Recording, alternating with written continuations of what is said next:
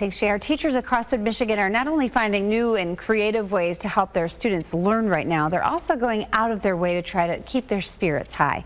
Our Ann Perrette highlights a longtime Genesee High School educator who went out of her way to create one last memory for her seniors. As I'm scrolling through Facebook, I'm seeing where parents have decorated their front doors honoring their senior, and parents are buying signs, and I thought, you know, there's only 36 of our kids, so why can't we do something like that? Meet Bridget Campbell. She's been an English teacher at Genesee High School for 19 years.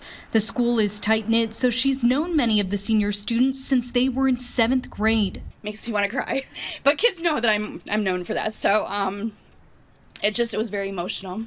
We didn't get to, really say goodbye. Everything just kind of ended abruptly. To show her love for them and honor the incredible accomplishment of graduating high school, Campbell reached out to her fellow teachers about making yard signs for each senior. Within 24 hours, they had pulled their money together, designed the signs, and got an alum to create them.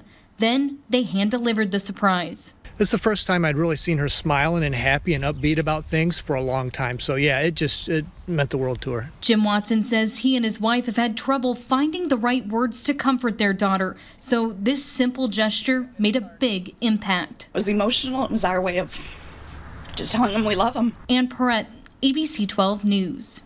That's wonderful. We have been doing our best here at ABC 12 to recognize seniors around Mid-Michigan. Make sure to watch tonight at 11 for our latest batch of senior doors in our ABC 12 Senior Shout Out segment. Jason?